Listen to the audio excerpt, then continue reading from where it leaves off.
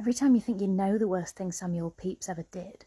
So this is the 23rd of February 1669. So his wife is meant to be taking their nieces out to a play, but the play isn't on that day, so he says, all right, I'll take you all to Westminster Abbey instead. Lovely gesture. What a thoughtful man. Now, it just so happens that the Abbey is where this old medieval queen called Catherine of Valois is buried. Now, they'd had to dig her up for some building work like 100 years before, and they just never reburied her.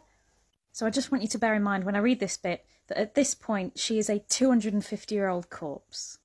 I had the upper part of her body in my hands, and I did kiss her mouth, reflecting upon it that I did kiss a queen, and that this was my birthday, 36 years old, that I first did kiss a queen.